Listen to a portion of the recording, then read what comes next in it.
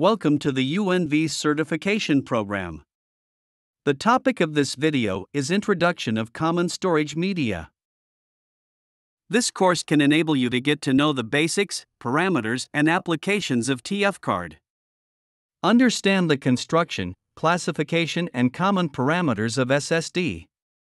And have a good command of HDD working principle, application scenarios, and common indicators.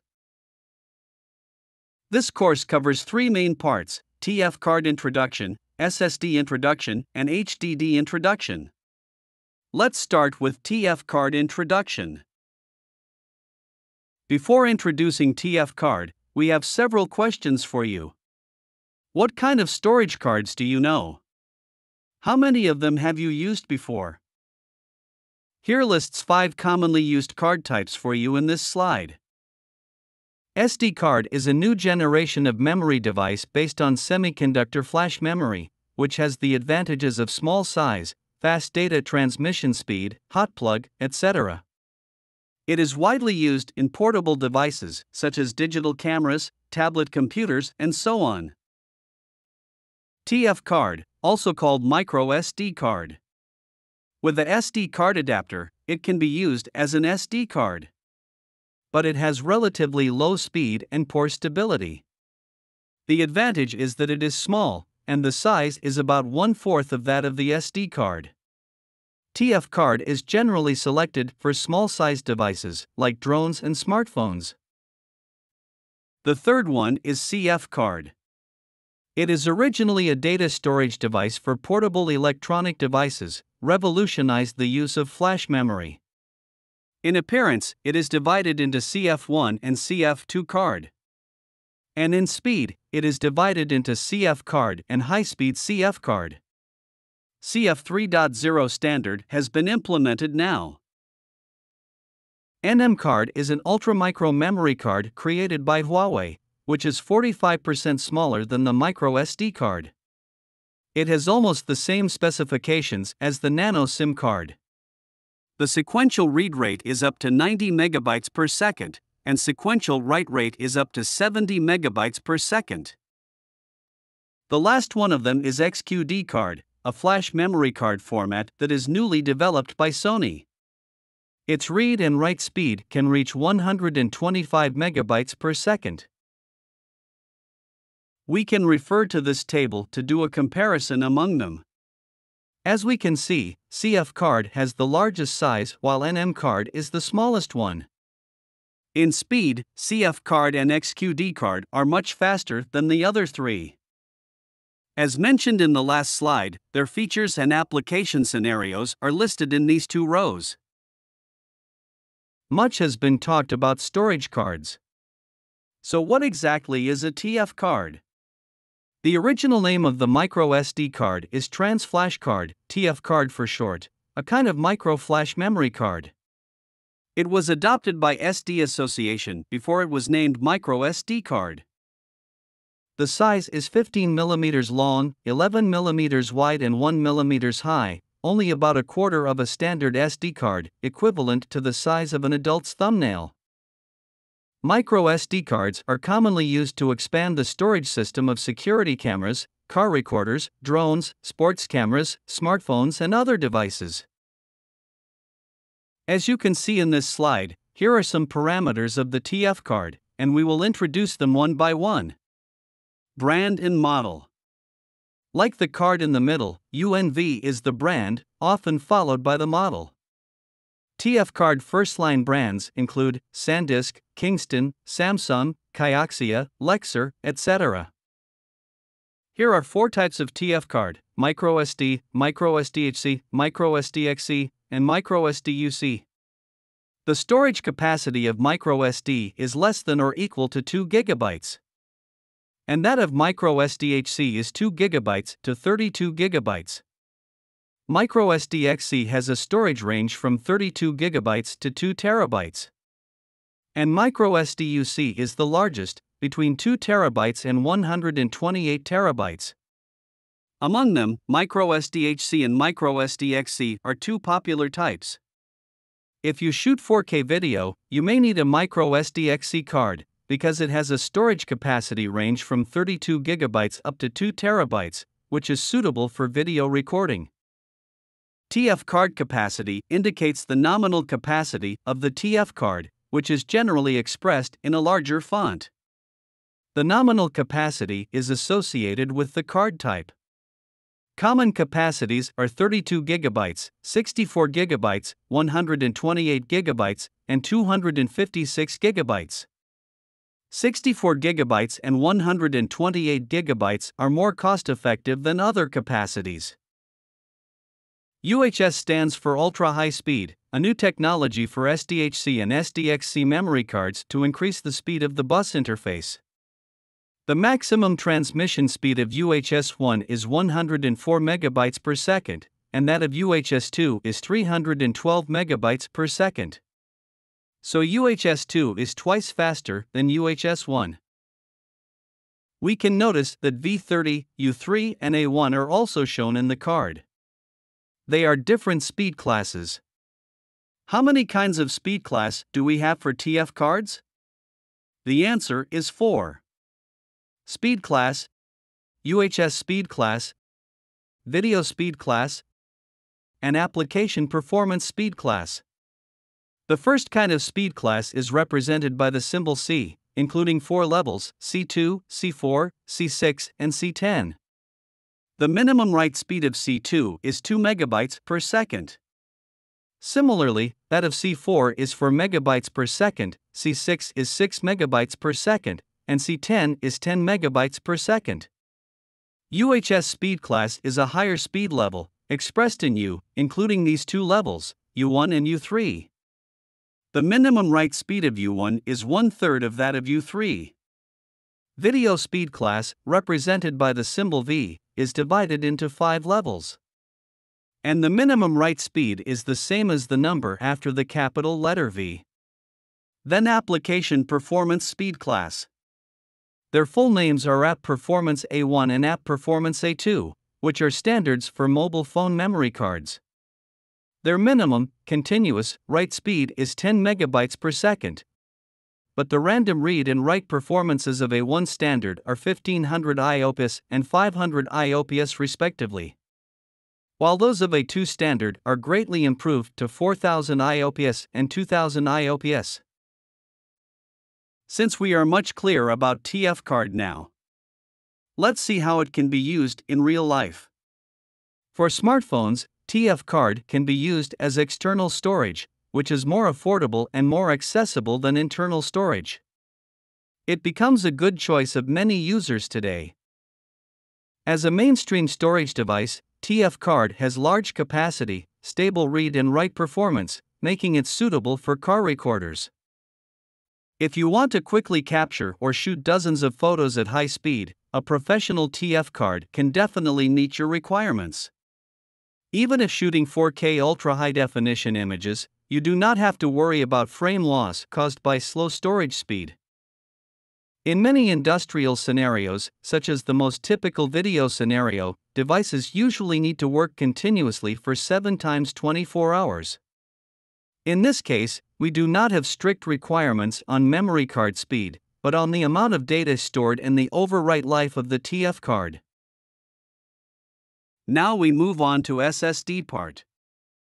Solid-state drives, also known as fixed drives, are hard drives made with arrays of solid-state electronic memory chips, consisting of a control unit and a storage unit. The storage media of SSD are divided into flash memory and DRAM.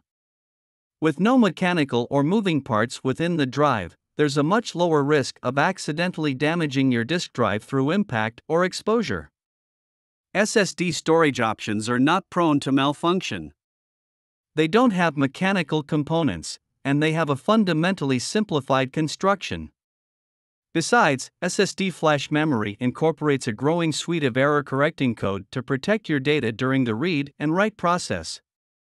It is widely used in automotive, industrial control, video technology, network terminals, power, medical, aviation, navigation equipment, and other fields. Let's take SATA SSD as an example to show you the structure of SSD. and the structure of M.2 SSD is similar. For main parts are highlighted in the picture: main control chip, cache chip, SATA interface, and NAND flash. We will introduce them in the following slides. Then we talk about some core parts of SSD. Main control chip is the core device in an SSD. Like the CPU in a computer, it assumes the role of command, computing, and collaboration. The quality of a main control chip directly determines the user experience and lifespan of an SSD. While the different architectures, the number of cores and transistors, and the frequency are related to the performance of the main control chip. There are 4 flash memory particle types: SLC, MLC, TLC, and QLC. The main differences are the number of bits stored in one storage unit and erasure times. We can see SLC can only store 1 bit in one unit and has the longest lifespan. And their unit prices decrease in turn. With the highest stability, SLC is mostly used for enterprise storage, and TLC is suitable for daily work. SSD interfaces. SATA SSD is about half the size of the palm and was generally used in previous years. It is recommended that older desktop computers be upgraded with a SATA SSD, as SATA SSD uses the same interface as HDD and is much better in terms of compatibility. M.2 SSD is about the size of 2 fingers, which is the most widely used now. Its sequential read and write speed and 4K IOPS performance are much better than those of SATA interface SSD. The common capacities for SSD are 256 GB, 512 GB, 1 TB, 2 TB, and 4 TB. Generally, for SSDs with the same brand and model, the larger the capacity, the higher the price. Now the most popular capacities in the market are 512 GB and 1 TB. The choice of capacity depends on the specific use and budget. Sequential read-write speed. Generally, the read-write speed marked on the SSD is the sequential read-write speed, and it is the performance of SSD for large capacity file reading and writing. As the name suggests, the reading and writing process will follow a kind of order. The higher the value, the stronger the read-write performance, and the unit is megabyte per second. 4K random read-write speed refers to the number of I/O operations per second. The unit is IOPS. Also, the higher the value, the stronger the read-write performance. Unlike sequential read-write, random read-write is mainly for small-sized files, such as virus scanning and system startup. SSD lifespan refers to the total lifetime of the SSD and the amount of bytes of data that can be written during its life cycle. The indicators to measure the life of SSD mainly include DWPD, drive writes per day. How many times a user can fill a SSD every day during its life cycle? TBW, terabytes written. The total number of bytes that can be written in the life cycle of the SSD. 4 pictures of SSD interface are shown here. SATA 3.0 is the most common SSD interface, also the most cost-effective interface, which refers to SATA revision 3.0. It means the standard is SATA 3.0, which is faster than SATA 2.0, with the interface speed of 6 gigabits per second. It is important to note that when upgrading SATA 3.0 SSD, you should check whether the computer motherboard supports SATA 3.0. mSATA stands for Mini SATA, which could be used on smaller devices. It has the same speed and reliability as SATA interface. mSATA is currently at risk of being phased out, and may be replaced by the more promising M.2. M.2, normally used as high-speed data storage, is a new generation of interface standard tailored for Ultrabook, which is mainly used to replace the mSATA interface. Its specification and transmission performance are much better than the mSATA interface. It used PCIe 2.0 channel first with a theoretical bandwidth of 10 gigabits per second. And now it switches to PCIe 3.0 channel with a theoretical bandwidth of 30 gigabits per second. PCIe SSD can directly connect the data to the CPU through the bus, greatly improving the transmission rate and speed. It was initially used in the enterprise market, which has higher data transmission speed than M.2 but also higher cost. Only in the last 2 years have PCIe drives become popular in the high-end consumer market.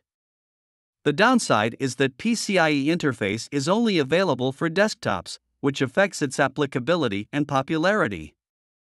Among them, commonly used interfaces are SATA 3.0 and M.2.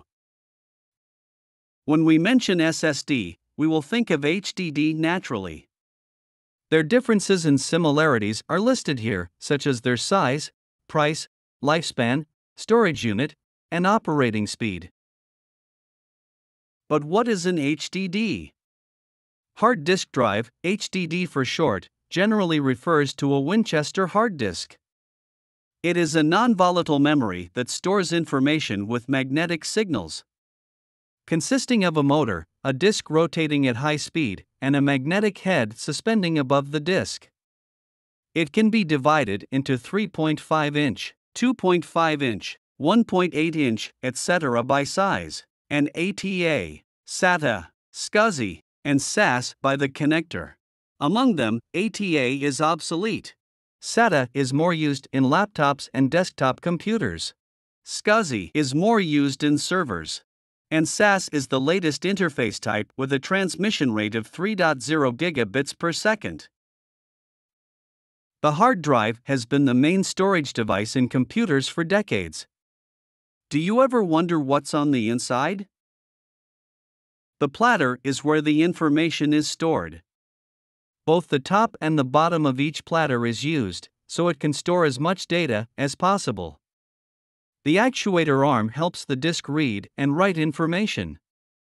And the data on a hard drive platter is read by read-write heads of actuator arm.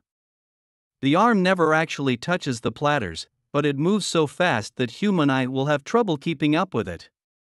The platters are split up into tracks and each track is split up into sectors. When you read or write to the hard drive, the actuator arm must find the right track and the platters must rotate, so the right sector is underneath the arm. It only takes a few milliseconds for this to happen. A typical HDD design consists of a spindle motor that holds flat circular platters. A spindle motor must provide stable, reliable, and consistent turning power for many hours of continuous use.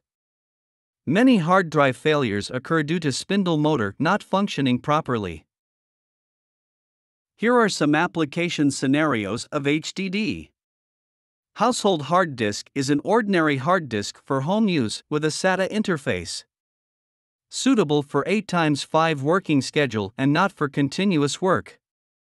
The second kind of hard disk is used for general video device with a SATA interface, suitable for 7x24 working schedule.